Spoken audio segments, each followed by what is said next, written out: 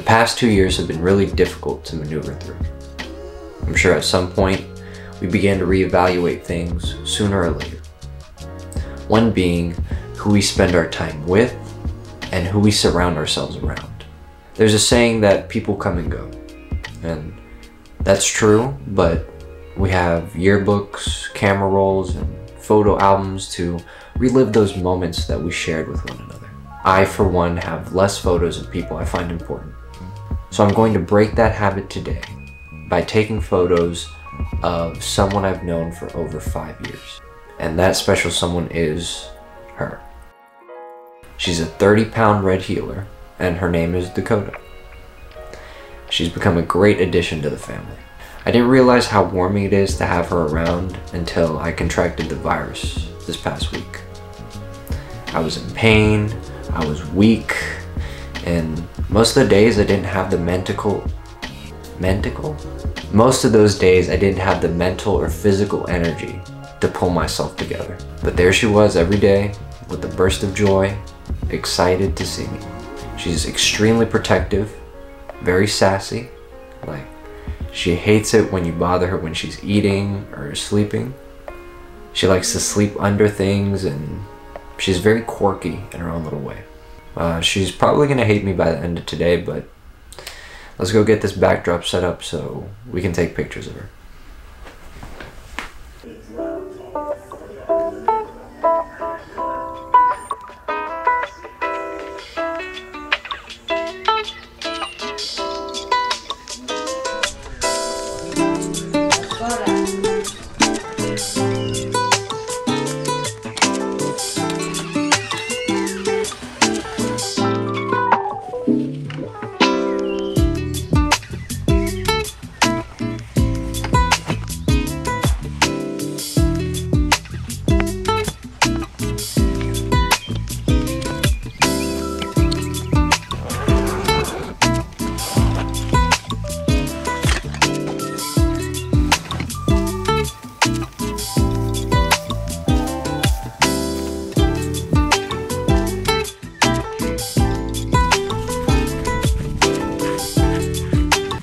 There's no way. Alright, we're gonna start setting up the backdrop so that we can take pictures of Dakota.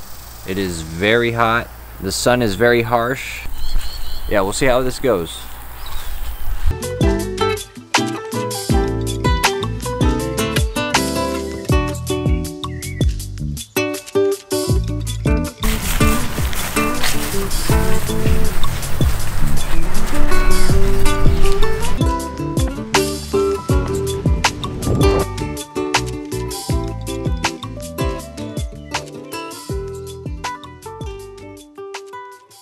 As I began taking pictures, I thought the hardest part was getting her attention.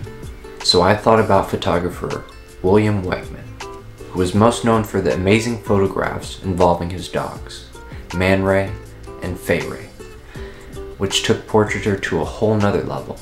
It was extremely personal and a true talent for allowing to share the character and the chemistry he's had with his companions. The shoot didn't go the way I thought it would. She was very hyper, and being the dog that she is, Dakota was distracted a lot.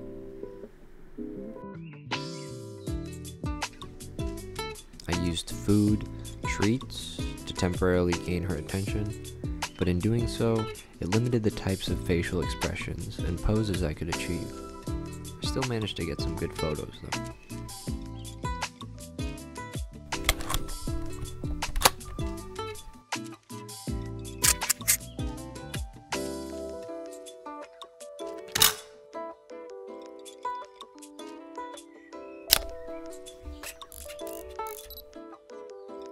You know, we always have a vision in our mind of how we want things to go.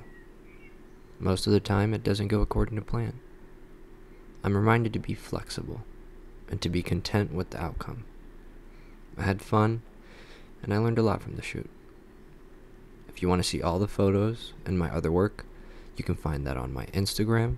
Also, be sure to like, subscribe, and comment the name of your pet. See you soon.